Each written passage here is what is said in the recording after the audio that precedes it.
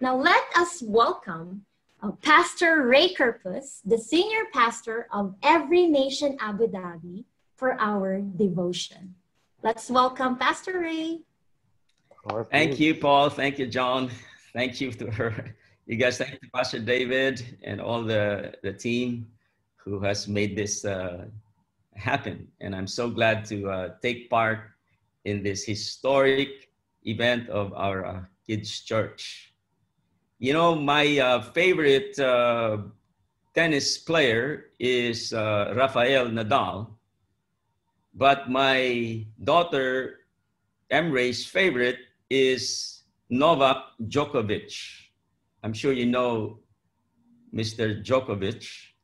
I didn't realize that Novak Djokovic was actually raised in war. Here is what he said in one of his interviews with The Guardian. The life I had in Serbia was fantastic, despite the fact that we lived through 2 wars. My parents gave us all they could. Growing in the wars of 1992 and 1999, we had an embargo on everything. So people would have to queue for milk and bread. The economy was non-existent, and often it was just a matter of survival. To have been able to move from there to here is incredible. In other words, Mr. Djokovic was saying that when he was a child, he was raised in the context of war, and he never thought that from that war season where he grew up as a child, he could rise to the very top of the tennis sporting world. Today, I want to share with you a similar story of a boy who was raised in a war. And I'm talking about Joash, and I'm going to take you to 2 Kings chapter 11, verses 1, 2, and 3. In the NIV, it says, when Athaliah, the mother of Ahaziah, saw that her son was dead, she proceeded to destroy the whole royal family. But Jehosheba, the daughter of King Jehoram, and sister of Ahaziah, took Joash, son of Ahaziah, and stole him away from among the royal princes who were about to be murdered. She put him in his nurse in a bedroom to hide him from Athaliah, so he was not killed. He remained hidden with his nurse at the temple of the Lord for 6 years, while Athaliah ruled the land. Thank you, Lord, for your word. Today, my topic or my title of this little devotion is It's About the Kids, Not Us. It's about the kids, not us. Here we see this terrible story of the nation of Judah. You know, the king had died, King Ahaziah. He was actually killed by Jehu as part of the judgment of God. But his mother took over, and this is the very first time and last time that Judah had a queen for their leader. She was the ruler, and her name was Athaliah, and she started killing everybody, including her sons or children and grandchildren. I cannot imagine that. I am a grandfather myself. I can't imagine killing my children and my grandchildren, but that's what she did, this woman, Athaliah. Interestingly, the meaning of the word Athaliah is the Lord is exalted. Yahweh is exalted. The interesting thing in this story is there was another woman who was so different from Athaliah, whose name was Jehosheba. She was the daughter of the king also, King Jehoram, who was the sister of Hazael. So this Jehosheba was actually the wife of the high priest at that time. And she did a wonderful thing because she saved Joash, took her away and hid him, okay? And I believe took care of him. And Joash was the only boy who was salvaged, who was saved from the cruelty of Athaliah. And by the way, Jehosheba means that God is an oath, or God of oath, or God of promise. The name Jehosheba is actually a variant, or the name Elizabeth is a variant of Jehosheba. Now let's look at Joash here. He was saved because of a woman, because of somebody who took care of her. And by the way, the name Joash means given by Yahweh.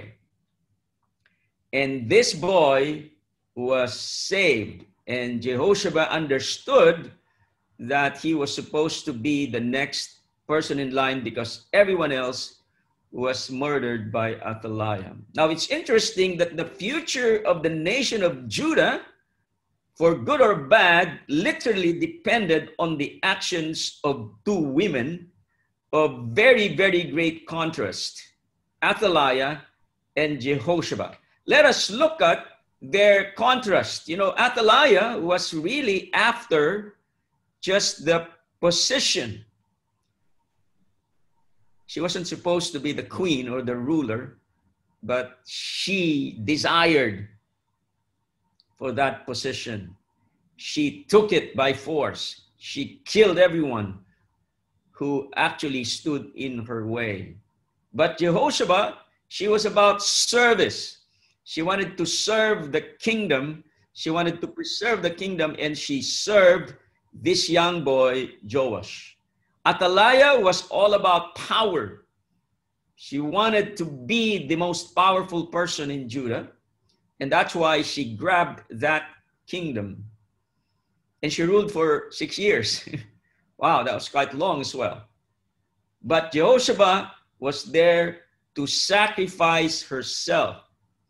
In fact, she didn't know what was going to happen if Athaliah found out about her act of hiding Joash.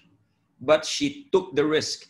She sacrificed. Athaliah was so proud that she thought that the world revolved around her and killed everyone who actually came in her way. She was full of pride, but Jehosheba was submissive to God.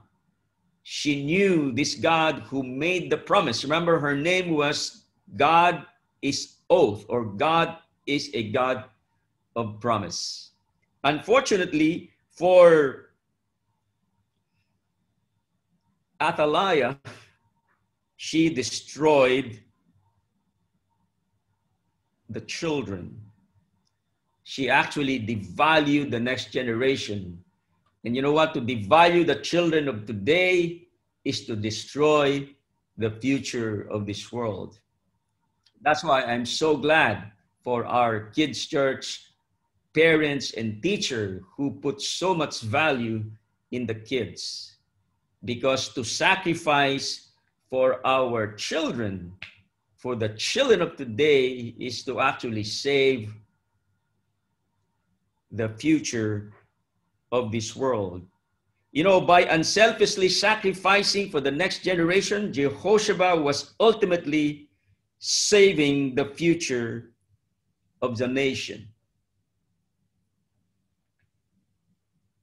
she sacrificed by saving the future of her nation through saving and raising up Joash. And I'm so glad for all our kids' church, both the parents, the pastors, and the kids' church teachers. We want to be the Jehoshaphat. I believe you are the Jehoshaphat of the 21st century. You are sacrificing your time, your energy. You're looking at the kids as the future.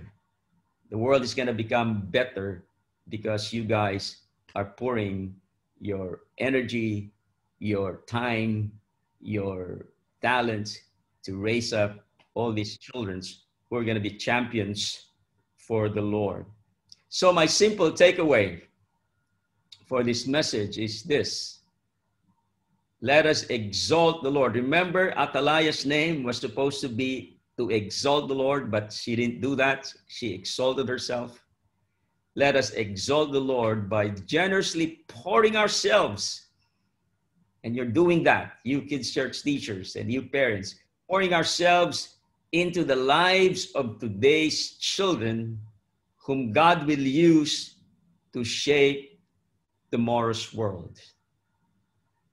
I'm so glad for the parents of Novak Djokovic who took time to raise him in the midst of their war-torn country. And today, look at where she has gone. And I praise God for our kid church parents and teachers who are the Jehoshaphat of today. Therefore, we can be confident that the Lord will use our children of today for a better and brighter tomorrow, a better and brighter world, because we've got the Jehoshaphat of today training, equipping, serving our children today. In Jesus' name, amen. Thank you very much, guys, Paul and John.